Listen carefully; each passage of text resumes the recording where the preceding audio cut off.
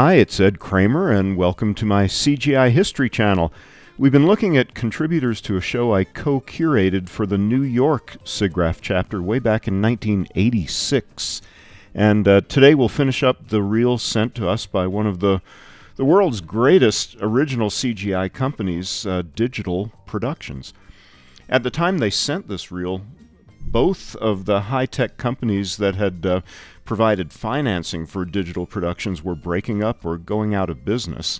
The world's first Cray XMP supercomputer was Digital Productions' rendering engine, and apparently it cost roughly $12,000 a month just for electricity. My friend Dave Sieg, who was the chief engineer for Omnibus, estimates that the Cray cost another $50,000 every month just for the maintenance and support crew, whom he referred to as the Crayons. So no wonder the company was primed for the hostile takeover by Omnibus right around the time they were editing the reel you guys are watching right now. So for more details on this really historic company and their projects, you should check out Terrence Masson's excellent book, CG 101. Plug for my buddy. I've been fortunate, in my career to have worked closely with some of the alumni of Digital Productions, including Kevin Rafferty, who led the modeling team for The Last Starfighter at DP, and years later was my CG supervisor on Jurassic Park: The Lost World.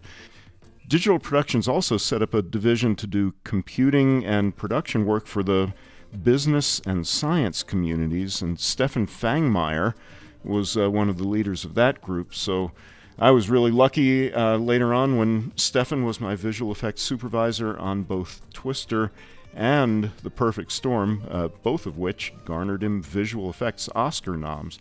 So Stefan also went on to direct the movie Aragon.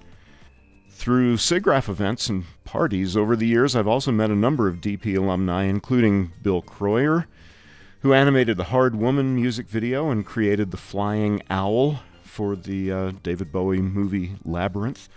Also Brad DeGraff, the head of production at DP, and his future production company partner Michael Warman. And last year, I was incredibly lucky to interview both Gary Demos, the co-founder of DP, and Art Durinsky, who joined DP after working on Tron. I was interviewing them for my upcoming documentary, The Wizards of Hollywood. And I've also been to a number of amazing parties of CGI old-timers at Philippe Bergeron's amazing house at an undisclosed location. So before leaving the Digital Productions team, we've got to name some other notable pioneers from the crew.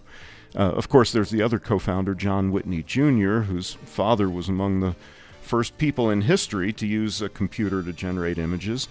And I've heard that producers Nancy St. John and Sherry McKenna ran a really well-oiled machine and knew how to keep clients under control. At one point, apparently, there were about 100 employees, and some of the names that are found on Wikipedia and in various sources include Elsa Granville, Emily Nagel-Green, Kevin Bjorky, Jim Rapley, Walter Gish, Paul Isaacs, Craig Upson, Larry Yeager, Chris Bailey, Phil Sherwood, Kerry Colonna, Jim Rigel, and Mario Camberg, and I'm sure I'm leaving out many, many people.